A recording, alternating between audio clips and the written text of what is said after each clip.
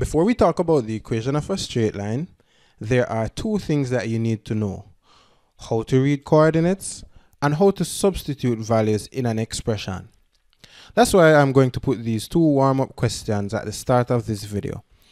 If you're struggling to do them, then I think you should watch my videos on these topics. So go ahead, pause the video and try.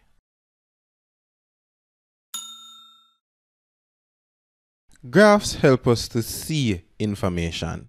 They can help us predict costs in a business, model how viruses spread, or show the path of a flying object.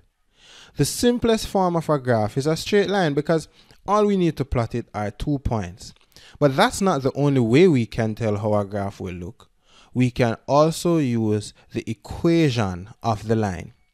And that's just really like a rule that all the points on the line obey. All straight lines look the same way. They are in the form y equal mx plus c. We can use this equation to draw the line and find any of its points. So let's talk a little bit about what each part of the equation means. First off, we have y and x. They make up the coordinates of the points on the line, and they change depending on wherever the point is. M and c now, they always stay the same. C is the y-intercept in the equation, and it tells us where the line cuts the y-axis, C for cut. So if I had a line that was, say, y equal mx plus 5, that just tells me that my line cuts the y-axis at 5. And then m is the slope or the gradient. It tells us how the line moves or how steep the line is. Its formula is rise over run.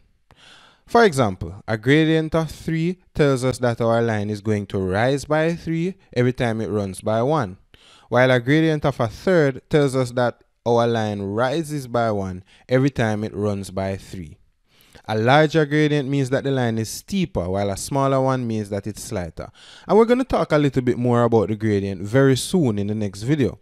But for now, the two main things that you need to remember: M tells us how the line moves, and C tells us where the line cuts.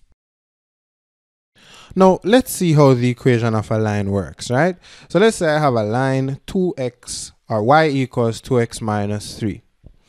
Now, this tells me first that my line cuts the y-axis at minus 3. My y-intercept is minus 3. So I know that I can put my line right there. It's going to pass through that point.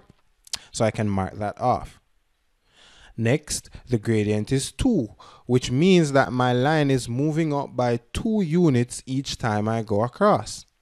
So if I go across once and go up 2, that point is going to be on my line, so I can mark that off. And now that I have those 2 points, then I can draw my line.